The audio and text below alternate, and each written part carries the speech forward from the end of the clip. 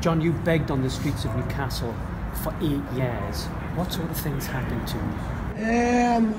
Well, mainly on the weekends, there's a lot of abuse, like thrown my way. I would get beat up, punched, kicked, spat at, I've been urinated on, pint glasses broke over my head, called derogatory names. People used to make my life very difficult, young lads out drinking, sort of thing, so a lot of abuse. What sort of things were you spending the money on? Drugs, heroin mainly.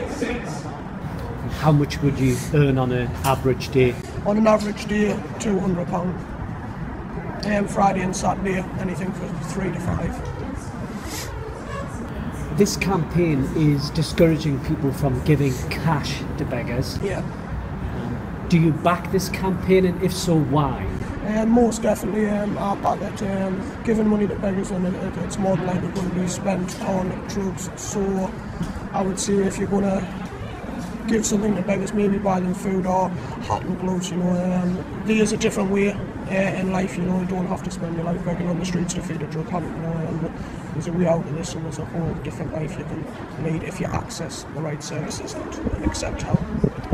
What was it that led to you seeking help?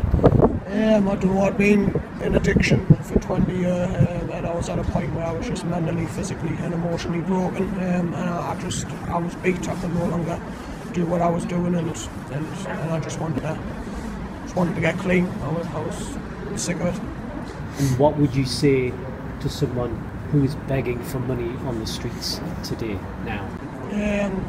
That it's not a life you've got to choose, try to sort of nip this stuff in the bud before it gets too late, there's accept the help, help that gets offered to you, take it, and go and get a life back for yourself rather than just leading a shitty existence, basically.